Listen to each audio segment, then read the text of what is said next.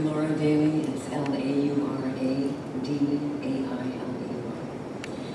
I live on the Chuckney River, and I'm a member of the board of directors of the Three Rivers Estates property owners. And also was until we were able to get Sabal Trail to change their mind, one of the owners of the piece of property that was proposed for a pipeline transition under the Chuckney River.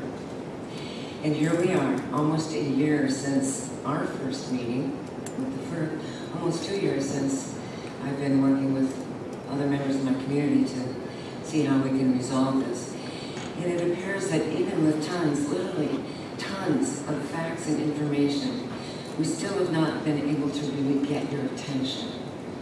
What do we need to do to get you to see that your bosses, the FERC, have got to stop building more fossil fuel infrastructure and step back for a bit so you can take a wider view of the future, which clearly lies in renewable energy resources with a sustainable, inexpensive, and much less dangerous outcome. I admit we still need some fossil fuels while we make these transitions to a sustainable means, because even if we start today, this transition will take decades. Maybe 2 if we're really good at it. We could get it done in 20 years, 40 years. But with lead times like that, we need to start now.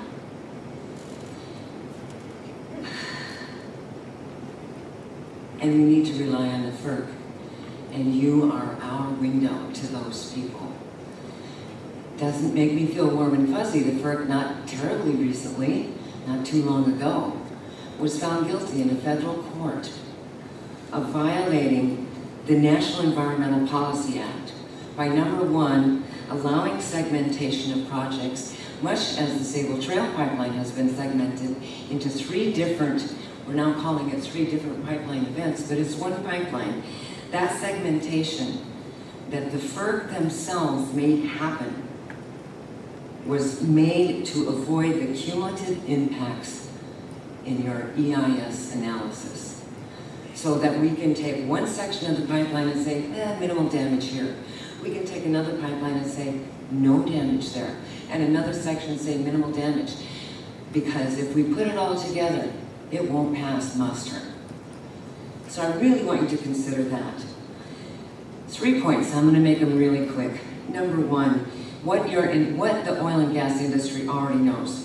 Exxon CEO Rex Tillerson is the leading fracking revolution guy, just not in his backyard. Because recently, Mr. NIMBY Tillerson, a vocal proponent of hydraulic fracturing for natural gas, filed a lawsuit to prevent the construction of a tower on his property, his fancy horse ranch in Texas, that will store water for fracking.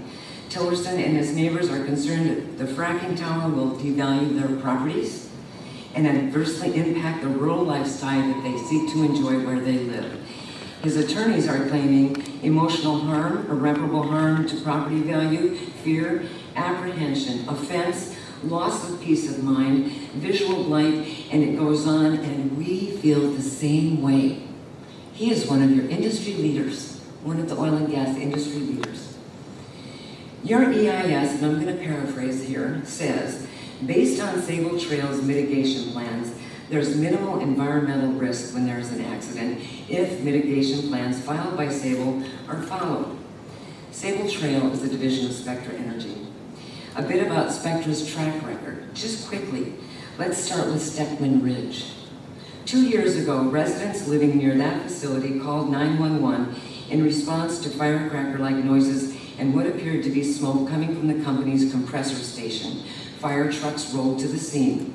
Spectra Energy's first response to residents from Marilee Hanley, its then Director of Stakeholder Outreach, was nothing was released, there was no smoke, there was no incident.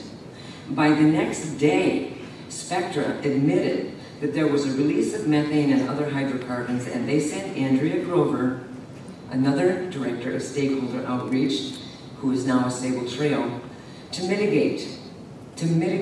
She claimed only a small volume was released, and to this day the company refuses to say publicly how much was released. But through their own efforts, the property owners learned of Spectra Energy's uncontrolled release, and the amount was, in fact, 431.5 thousand cubic feet of natural gas vented over a 2-day period.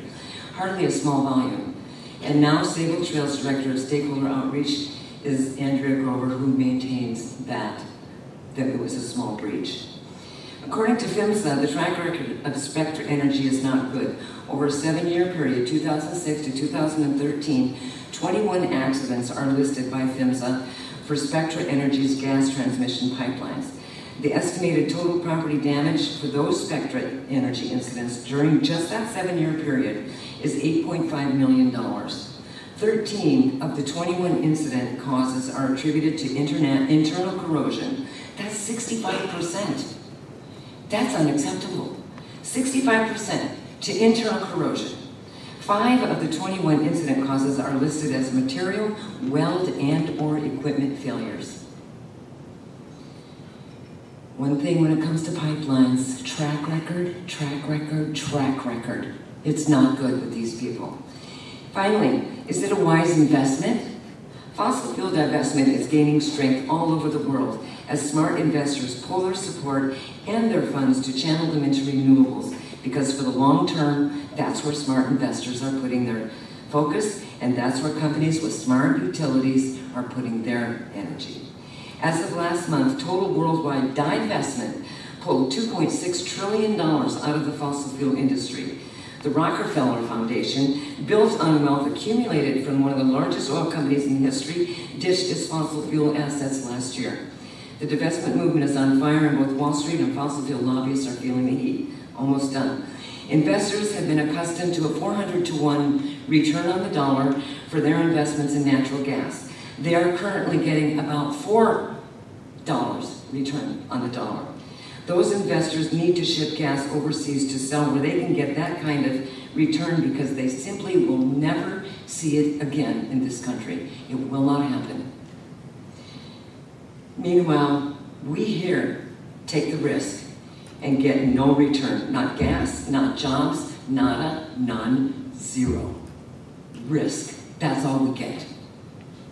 FERC's own site, their own website lists in its top 3 priorities the integration of renewables.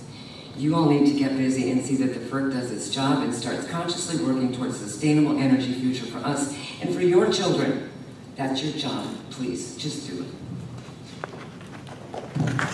Thank you, Ms. Dailey. Ms. Sue Karcher.